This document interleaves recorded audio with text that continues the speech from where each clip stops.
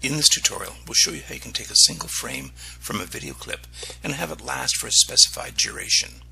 First, with the clip on the timeline, grab your scrubber and pull to the position that you want to freeze.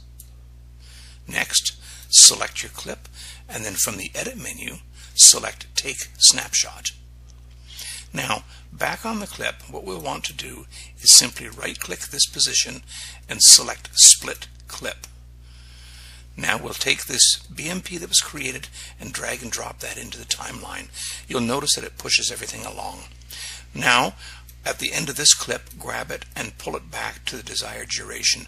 I'm going to set this one to 3 seconds. And there you have it.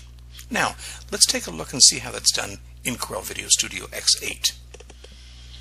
In Corel VideoStudio X8, in order to have a single frame last for a specified duration, it's simply a matter of moving the scrubber bar to the location that you want. Once you're there, right-click on the clip and select Freeze Frame. In this dialog box, we can set the duration and click OK. That's all there is to it.